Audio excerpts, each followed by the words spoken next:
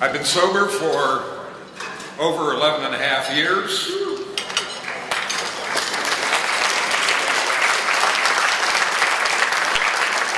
But here's the really big news. I didn't drink today. This is my story. I should mention, just to put this into its fullest context, that I'm 73 years old today. And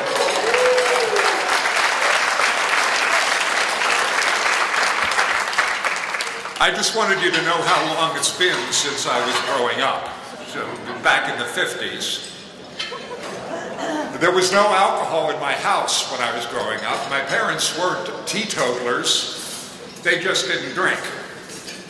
And it wasn't an issue. There was nothing really happening that made me think that they should be drinking. There just wasn't any alcohol around.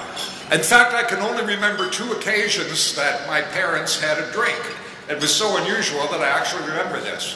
One time we were at an Italian restaurant and they had a glass of wine with the meal. It's the only time I ever saw that happen. Another time when I was a Cub Scout, my dad took me on a weekend camping trip with the pack, and there was beer available for the grown-ups, and he had beer. It's the only time I can remember that happening.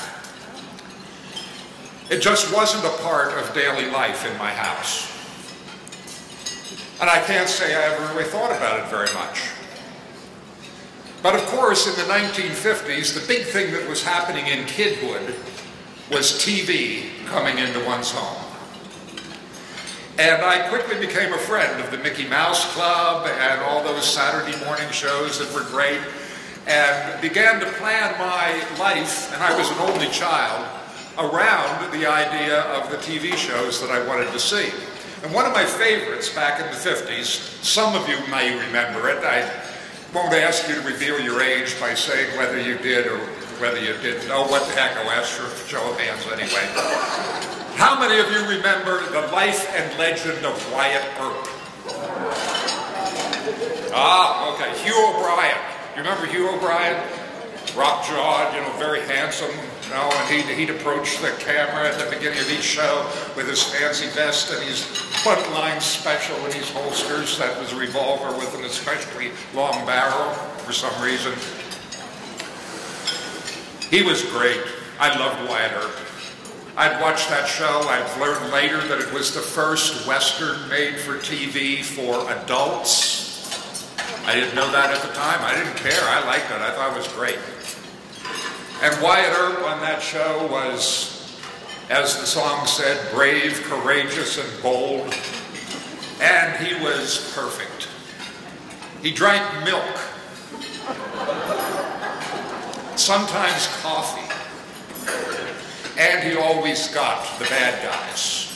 I don't think on his show he ever actually killed anybody. He'd always just wing them or shoot the gun out of their hands or something like that. But that isn't what I liked best about the show. For me, the really interesting character on that show was Dr. John H. Holliday. Remember Doc Holliday? He was a dentist, they said, but I never saw him operate. He was also a gambler, a card shark, a gunfighter, and, incredibly, a drunk. He drank all the time. And he was never impaired. I mean, didn't even know that could happen. He'd have several drinks, and then he'd get in a gunfight and take down the Clanton brothers, and, never missed. Oh, he was also terminally ill. He had tuberculosis. And so all of this mixed together made him a fascinating character for a 10-year-old. So, wow, look at that guy. Here was a man with nothing to lose and who was living life to its fullest. And so when my friends and I would get together and we would play cowboy, which we loved to do, cap guns were big in those days, I always chose to be Doc Holliday. And we would set up a bar, stock it with Coca-Cola, And you picture this, if you will, a 10 or 11-year-old kid sauntering across the playroom floor up to the makeshift bar and saying, "Whiskey." And my friend Johnny would take a little glass. We had to use his sister's little pink doll cups because we didn't have shot glasses, but you know, it didn't matter. And pour me a shot of Coke.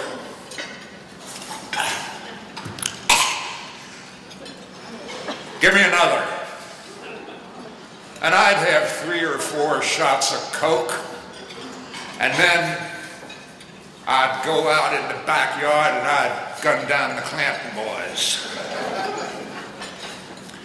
That was probably the way I pictured alcohol in my life. Something that could enhance your life, a lifestyle that might be emulated and could somehow make you a better, more respected person. Certainly, Doc Holliday never appeared drunk. And so I didn't have any idea that that was what alcohol would ultimately do. And I didn't have for a long time the opportunity to find out, because there was over my teenage years, there was a cloud of moral disapproval about drinking alcohol, and it wasn't readily available, and I was a good kid, and most of my friends were good kids, and so we didn't do that. But then I got to college. Now, college was a dry campus, but there was alcohol available. And the fraternity parties that were held off campus were certainly filled with alcohol. At the beginning of it all, I was determined not to drink. I had already felt a call to ministry, and it seemed to me that somehow being a pastor and being someone who drinks didn't go together. And so I really had not much interest in it anymore. Doc Holliday was long gone. And so one night, I guess in my junior year, yeah, I got that far, my friends and I, my 2 fraternity brothers, my roommate and another very close friend, decided that we would conduct an experiment. We had a psychology class or something that we thought might be relevant. And so we determined that we were going to choose a night that we would give over entirely to drinking. In other words, we set out to get as drunk as we could, as fast as we could, just to see what it was like. And for the sake of science, we decided that we would set up a reel-to-reel tape recorder and record the whole thing, as well as keep a written log of how much we were drinking and how often. And then later on, we would study it closely and see what effects this was having on us. I don't remember much about that night. I do remember my last memory of the evening was sitting on the floor and wondering how my glass had gotten on its side, which was a very silly thing to do because it spilled the drink on the carpet. Well, there was only one thing to do, of course, and that was to refill it. And I remember very clearly looking across the room to the desk where the bottle of Seagram 7 was standing. It was about half empty at that point. And determined to get across the room to get another drink. But there was a problem. I knew there was only one bottle there, but I could clearly see 5 of them. I could read the label on each one of them. And this worried me because how was I to know which one was the real one should I be able to get over there? That's the last remembrance that I have of the evening. The next thing I remember, I wake up naked in my bed under a sheet. The sheets are soaked with perspiration. There's no one else in the room. There's only one light on, and it has a towel over it, over the shade. And around the room, and this was my bedroom in the fraternity house, there were piles of wet towels in different places, which had been used to clean up the barf. I had no idea how I got there. I didn't remember anything that happened after I counted those 5 whiskey bottles. And I didn't know where everyone had gone. I ascertained that it was 4:30 in the morning. The house was quiet. And I realized that something incredible must have happened that got me into that situation. And I reflected on it. And I thought, wow, what a great evening. Man, that was terrific. And later on, I learned the details and listened to the tape recording, which quickly became very unintelligible.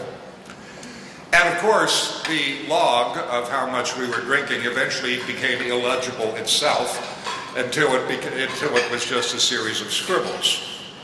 So I don't really know in detail how all of that happened. I was told I was thrown in the shower to try to sober me up. It didn't work.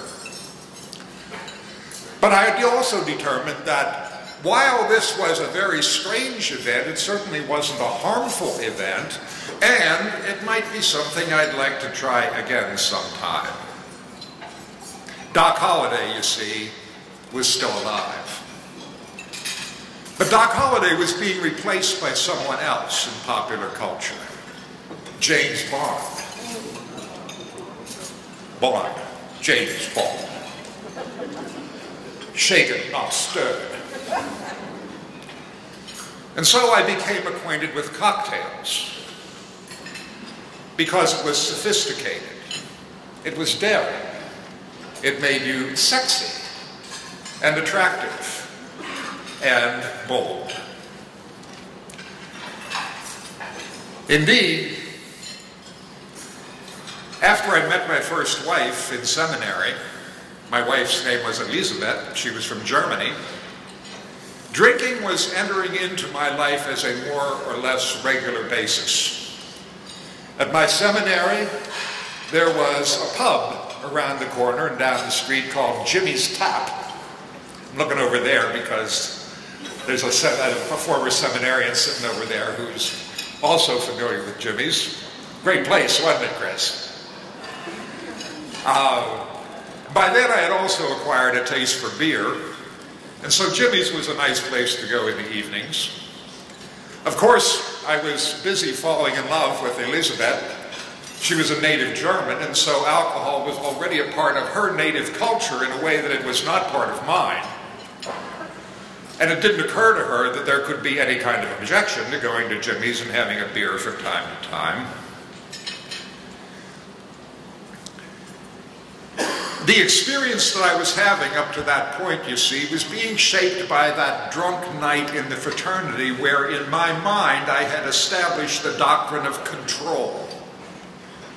You see, I could get so drunk that I couldn't remember what happened, but somehow I was still in control because there was really no lasting effect. And it was something I had done intentionally.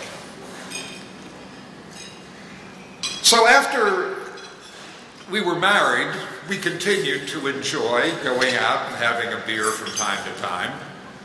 And then gradually, cocktails at home, getting home late in the afternoon, having a drink before dinner, and then after a while having a drink before bedtime. And it just became a regular part of life. I began to feel a little uneasy about it because there were certainly social implications in this for a parish pastor. And while it was certainly acceptable to go to a wedding reception and have a glass of champagne and maybe even a cocktail before dinner if it was that kind of a reception, certainly I didn't want to run into too many parishioners at the local liquor store too frequently. And so I mapped out an area where I lived where I could identify any number of liquor stores. In Pennsylvania, we call them state stores. Isn't it interesting how different states have different names for these places that sell booze? You know, there's state stores. What is it in Virginia? Anybody from Virginia? ABC stores? Or something? I never figured that one out. In Massachusetts, it's package stores. Like, I'm going to go get a package. We never call them liquor stores, except maybe in Illinois. I always liked Illinois. Illinois has liquor stores. You know, you go there, you knew what you were there for, and everybody else knew it too. In any case, I had this map in my head of all the liquor stores, so I could set up a rotation. And I could go 2 or 3 times a week to restock, always to a different store. So that if I did run into somebody, it couldn't have been more than once every 2 weeks or so. Still, every now and then, you would run into somebody who knew you and what you were, and they might say something like, I didn't know pastors drank. And that was the beginning of the self-justifying lies. And I had a really good response. I didn't know pastors drank. Well, you know what to say to that, don't you? Jesus turned water into wine. Oh, that's right. Well, it must be okay then. So alcohol became a regular part of my life, along with a sense of self-deception that went with it. Because it never was a problem, really. I liked Doc Holliday or James Bond. I was never impaired.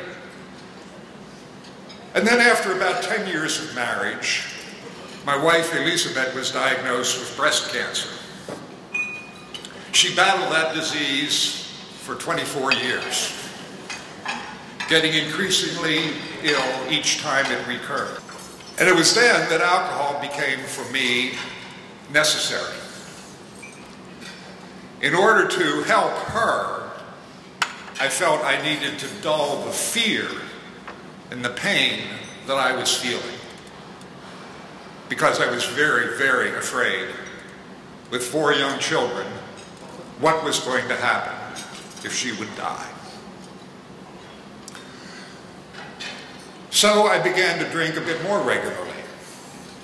Maybe a couple of drinks before dinner, a couple of drinks in the evening, maybe even at noontime if I was able to get out of the office and come home. And so that became the pattern. And over those 24 years,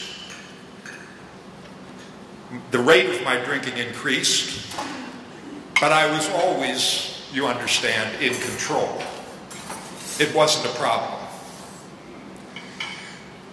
I began to realize my family was concerned, and there were attempts by my growing children and by my wife, Elizabeth, to bring it to my attention.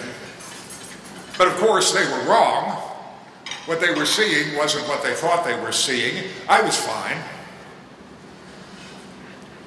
Even when I began hiding bottles in different places around the house, including in the file cabinet of my study, I was sure that nobody knew that I was doing this, except for the one evening when my son said to me, "Why do you keep going into the study and coming back out, Dad? Is that where you're hiding your liquor now?" Because I wanted to be supportive of my very sick wife, I tried to cut back on the drinking. I went to AA, which made absolutely no sense to me at all. I didn't know what those people were talking about. I kept going, thinking that just by going to AA, I was somehow going to magically stop drinking. Didn't happen. I went to see a psychiatrist.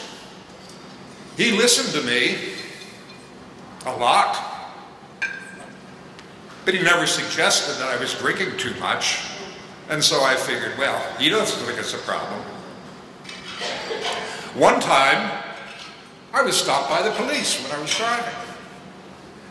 I hadn't been drinking a lot that day. I had had only maybe 4 or 5 vodka and tonics. And I was sure that I was cooked. This was it. And there was an odd kind of release that went with that feeling, because I thought, I'm finally caught. Now maybe something's going to happen. But you know what happened? The police gave me a breathalyzer test. They gave me the thing where you're supposed to walk a straight line, which of course I failed. Then they had a private conference between the two of them. This was in my own neighborhood, so I'm not sure if they knew that I was pastor of the largest congregation in town or not at that point.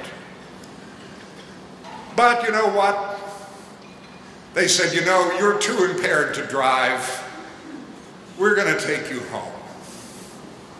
And they put me in the back of the patrol car, and they took me home. And I came back the next day to pick up my car. That's the closest I ever came to a DUI.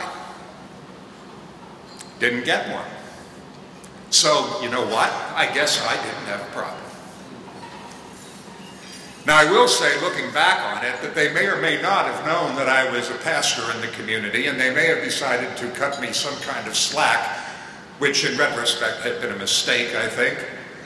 But I also know, in the intervening years, that if I wasn't a middle-aged, distinguished-looking white guy, I would have been in jail before you could spin your tires to get out of there. I was still functioning, you see. Told I was doing well. People liked me. So I must be doing everything right. Then Elizabeth died. That was back in 2006. During the terminal stage of her acute cancer, I think I did drink less, because there was so much responsibility, so much to do. But after she was gone, and my grown children were then out of the house, I had nothing to do but drink. And I did. There were other attempts at interventions by some friends, some close friends who sat down with me and asked me if I had a drinking problem. And of course I didn't. The fact that I was waking up at 3 o'clock in the morning and needing a drink certainly wasn't a problem. It was just something that helped me sleep. And isn't this part of the grieving process after all? And then I reconnected with a friend named Sharon, who I had known for several years, a pastor, single, and we fell in love. And improbably and inexplicably, we married a year later. And I was still drinking. And now I was happy, incredibly blessed to have another relationship. And so I celebrated and drank even more. And then I was elected bishop in the middle of all that. So you see, it must have been all right. I must have been very competent and very much in control. But I soon realized that there was more responsibility than I could handle. And when it came to signing official documents, my hands were shaking so much that my signature was entirely illegible. People were concerned. And eventually my staff and a few members of Synod Council, God bless them, engineered an intervention. They called me into a meeting that I didn't know was scheduled. We sat around the table. And each one of them, clearly they had planned this, each one of them recited to me instances where they saw me drunk. And then one of them said, "Bishop, we want you to do this job, and we want you to do it well, and you can't do it if you're not well, and you're not. You have to get into treatment." And you know, it was almost like that DUI that didn't happen. The feeling that I had was, great, just tell me what to do, I'll do it. And by the beginning of the next week, third week in Advent, 2007, I was in a residential treatment program I'll tell you where it was. It was Marworth, near Scranton, Pennsylvania. And I was there for 28 days. Before I went, knowing that the arrangements had been made, I wrote a letter that was sent to all the pastors and all the congregations in the Lower Susquehanna Synod. And I told them that it had become clear to me that I was suffering from the disease of alcoholism, and I was going to get treatment. I asked for their prayers. I asked for their forgiveness. But I also suggested that forgiveness at that point would be premature because I hadn't experienced treatment yet.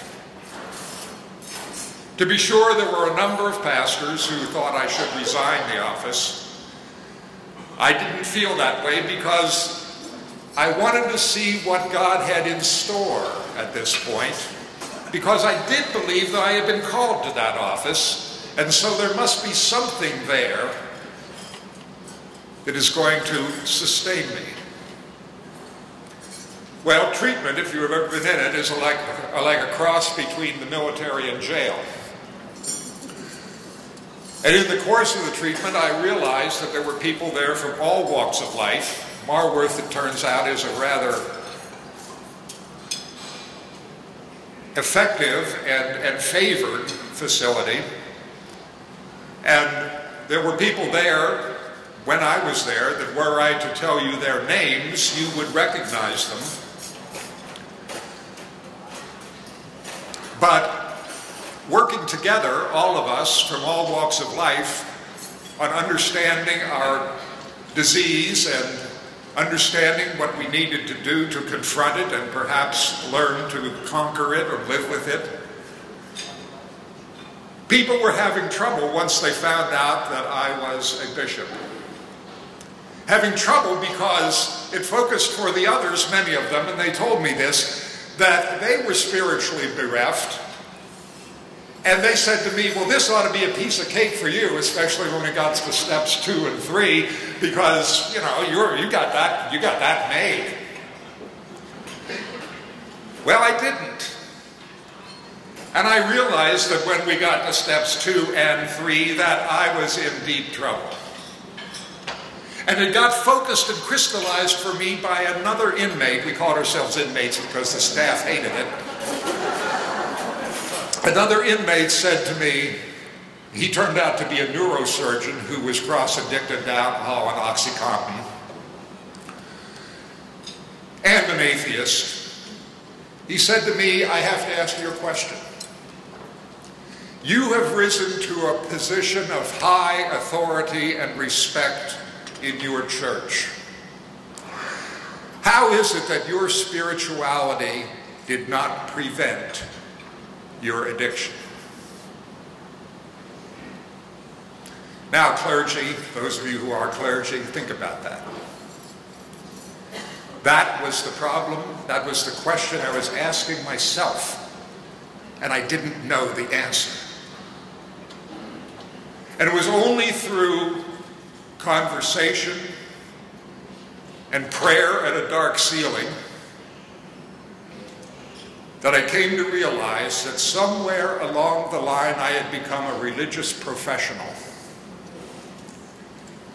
and was going through the motions, essentially. Leading worship, but not worshiping. Leading prayer, but not praying. And when I did pray in my private hours in my study and in the chapel, I would pray for other people. I had a whole list. But I never prayed for myself. And it wasn't until I came to realize that praying for myself was the way I would have to start every prayer that I began to understand how much spirituality I had lost. Well, treatment went well. I came out sober. And now I had to confront what to do as bishop. That question of communion came up. We talked about it a little bit last evening, those of you who were at the worship service. What am I going to do with the wine? You know, a lot of times the liturgy calls for the bishop to commune himself first, right in front of all the worshipers. And I decided that I was finished with taking the wine at communion. And so since that time, I've received communion in one kind, bread only. And while I appreciate the effort by congregations and others to provide non-alcoholic alternatives, it seems to me, that if I cannot take the sacramental wine as part of the experience of redemption, why should I be satisfied with a substitute? And so I simply take the bread, no matter what else is offered. And it works for me spiritually because it reminds me not only of the gift of redemption that I am receiving, but of how broken I am and how much I still need that redemption. 5 years into recovery, 2012, my wife Sharon, who stood by me incredibly in all of this. We had been married for 3 months when I went into rehab. She stuck with it, she supported me, she was a rock. And she continued to encourage me and in fact love me unconditionally. In 2012, she was diagnosed with Alzheimer's disease. On October 22nd, 2016, after experiencing a massive stroke, Sharon died. And I was pretty sure my life was over. By then, I hadn't had a drink for years. And a little bit to my amazement, I didn't want one then. I didn't even consider it, nor have I done it. See, it was no longer a part of what I needed in life. But now, everything else that I felt I needed in life was gone. And so, for a year or so, I flirted pretty carefully with suicide. I was retired by then, didn't have anything to do except sit around and make plans. And I had 4 different plans, one of them in writing about how I could do this. I convinced myself that it would be good for everybody if I did. And then finally, I was confronted yet again by another pastor who said, "You have to get into therapy." And I thought, well, if that's what she wants, why not? And so I did, and it was one of the best things I ever have done.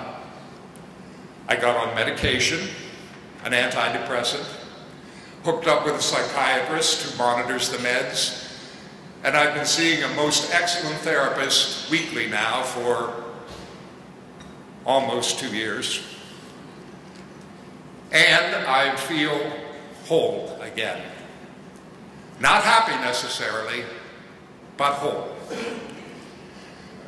And perhaps it's because that in the course of discovering and facing my own brokenness, in the context of recovering a faith that I thought I had lost, I can face and even accept the brokenness of relationships, the brokenness of the world, daily finding strength in my higher power, who I now realize was there all along, just waiting like the prodigal's father for me to come home. That's all I got.